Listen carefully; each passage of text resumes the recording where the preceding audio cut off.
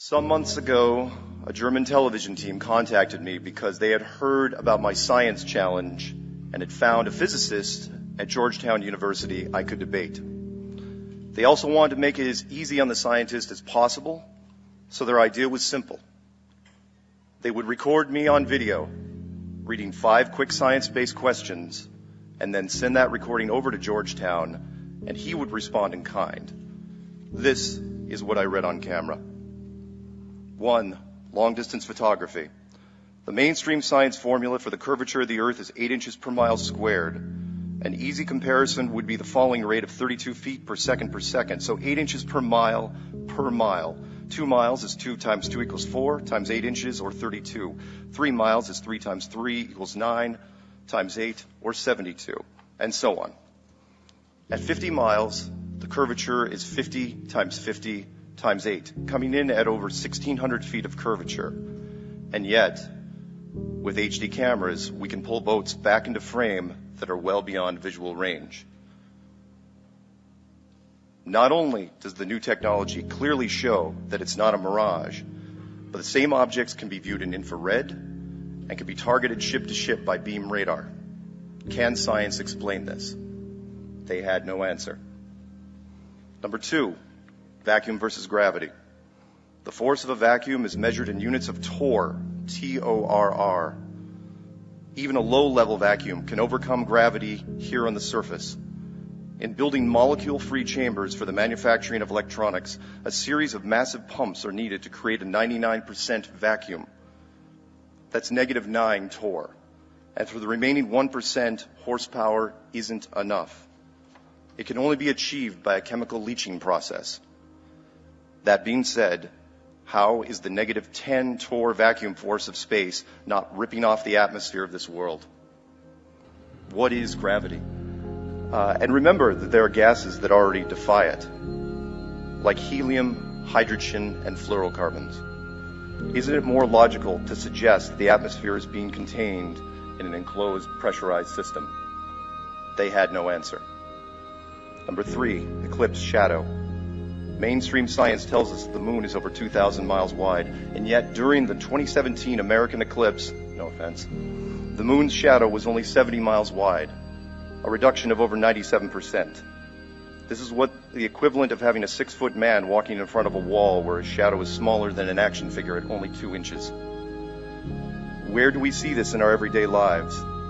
We've seen a shadow's actual size and some much larger. Where can we see small shadows? The flat Earth community says that the moon is less than 50 miles wide, much closer and the same size as the sun. Isn't this explanation also possible? They had no answer. Number 4, moon temperature. Science has yet to address this relatively new discovery that the moon generates a cold light. We all know that in the daytime it is 90 degrees in the sunlight, 80 degrees in the shade, depending on conditions. I know I'm not going to do the Celsius conversion up here, sorry. However, at night, especially when the moon is high in the sky, we see the opposite. While it might be 50 degrees in the moonlight, it's warmer at 60 degrees in the moon's shade, sometimes showing temperature shifts of over 13 degrees Fahrenheit. In addition, under controlled experiment conditions, magnified moonlight is even colder still, again, the opposite of sunlight. We can generate this with technology today using a cold laser. The question is, why is the moon giving off a cold laser light? They had no answer. Last but not least, the Van Allen belts. A simple yes or no question. Are the Van Allen radiation belts deadly? If yes, then how did Apollo 11 through 17 make round trips through these belts with only aluminum and plastic as shielding? No one died, no one got radiation poisoning, nobody even got cancer. I think there's still like 5 left. Radiation is only stopped by 2 metals, lead and gold. Both are very heavy and cannot be used in aerospace because of their weight. If the answer is no, the belts are not deadly, then explain the video currently on the NASA.gov website called Orion Trial by Fire, in which NASA clearly states the belts are so dangerous they will not be testing manned capsules because they are unable to solve the radiation problem. Keep in mind, this is not an old video. It was created at the end of 2014. The scientist viewed my recording and folded like a card table. This piece was never aired. All that being said, my name is Mark Sargent, and I'm a flat earther.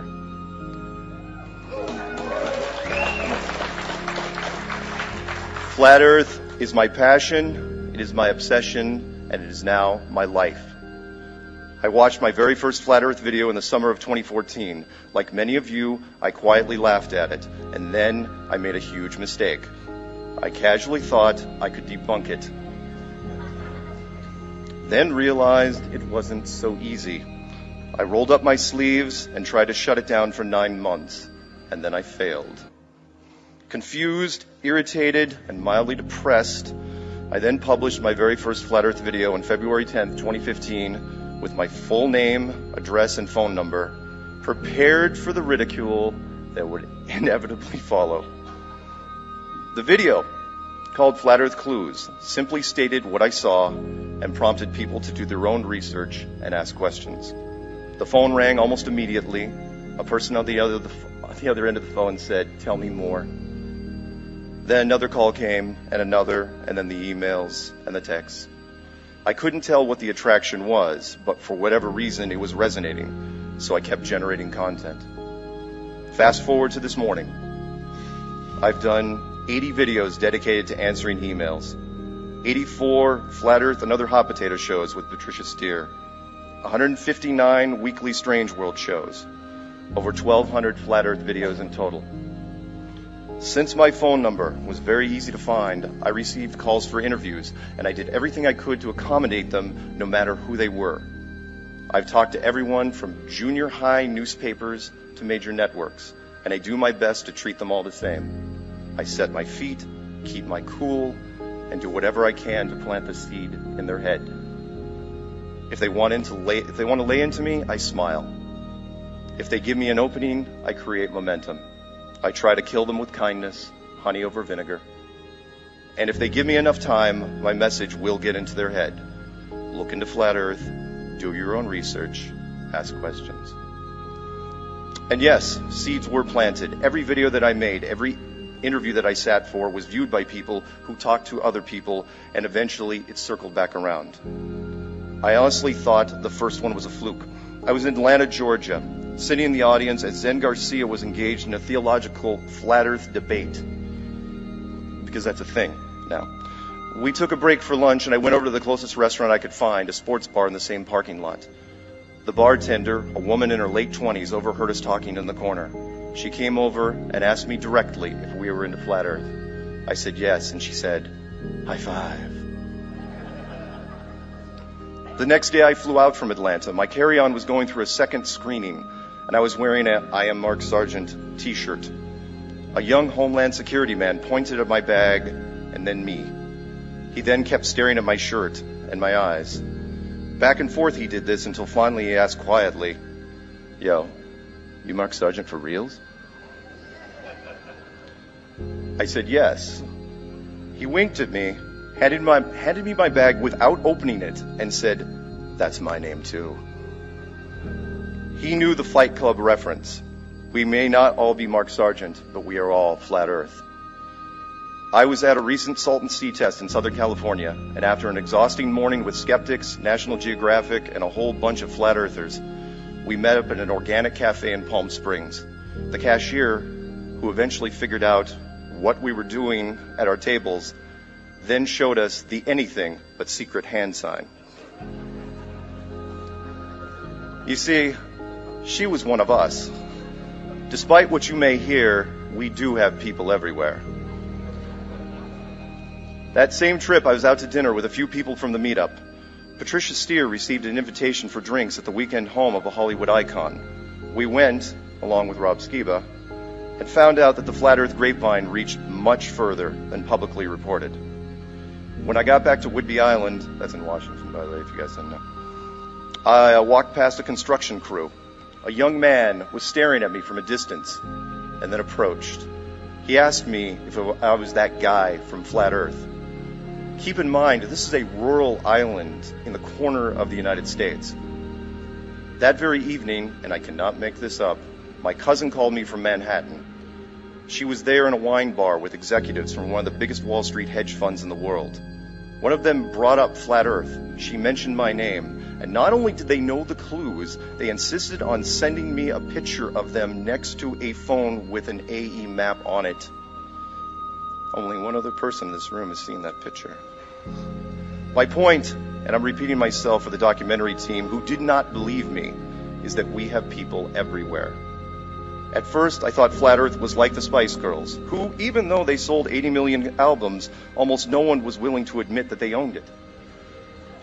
The truth about Flat Earth is that we're much bigger than the Spice Girls. Currently, the majority of our membership is in the closet. For every one of you here, there are hundreds of thousands, if not millions, with the same information and the same awakening. Think that's an exaggeration for the media that's here? A recent article inside Russia said that at least 3%, and these are the ones that admitted it, of Russians believe in the flat earth. If that lowball number is true, that's over 4 million people, 4 million flat earthers just in Russia. They stand quietly and watch from the outside, waiting for the moment when mainstream makes it something to talk about without ridicule. For the community members who are on the front lines, and there's a bunch of them here, taking the hits day after day, I salute all of you.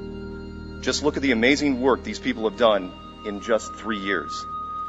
D. Marble got on an airplane with a spirit level, and he made national news. His channel now grows every day. Nathan Thompson has the largest Flat Earth Facebook group in the country. Patricia Steer has put herself out there on camera doing over 250 Flat Earth and other hot potato shows. Globebusters averages over 1,000 live viewers in a hangout, something that many globalist YouTube channels would be envious of. Celebrate Truth, who I have heard is Canadian, is at 98,000 subscribers. Oh, and in his spare time, he organizes first-of-its-kind conventions like this. Jeranism has grown to over 113,000 subs. Rob Skiba is 145,000. Controversy 7, another Canadian, is at 151,000. ODD Reality is at 185,000. And there are many, many more. Too many, in fact, to mention here.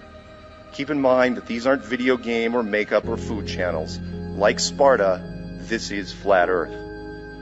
All of these channels and this massive wall of content has affected almost everyone else in the social media. In the last year, the ripples from our members have spilled over into the YouTube titans, and they have responded. Some positive, some negative, but the exposure is priceless and the numbers staggering.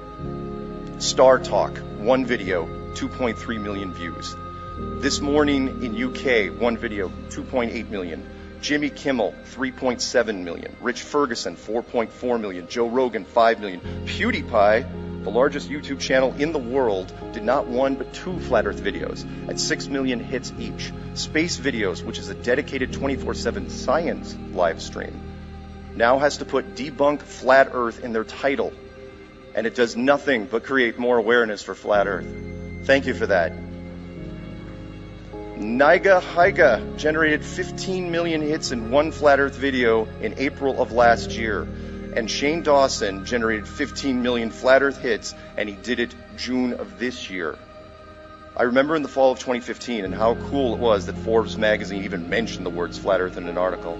Now if I don't see a news story every other day, I feel let down. That's how media spoiled we've become. In fact, it was one of these recent articles by U.gov, a British media research company, that got the attention of National Geographic. You see, they had polled over 8,200 Americans and asked them about the shape of the Earth. And the number that stood out, the 18 to 24-year-olds. Over a third of them were skeptical of the official story that we lived in a spinning rock flying through empty, meaningless space.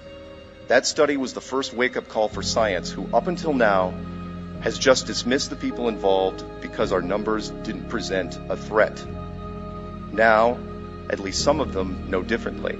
And for the rest of the scientific community, I come bearing a message. I like science. I always have. I flew here on the back of science, and I am speaking to you now on the fruits of its labor. Science, however, was never intended to be a religion, and that's what you've turned it into.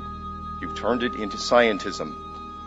You've taken the faith that people have in your lab coats and you turned it against them, pushing concepts and products onto the population which can be harmful or just simply untrue.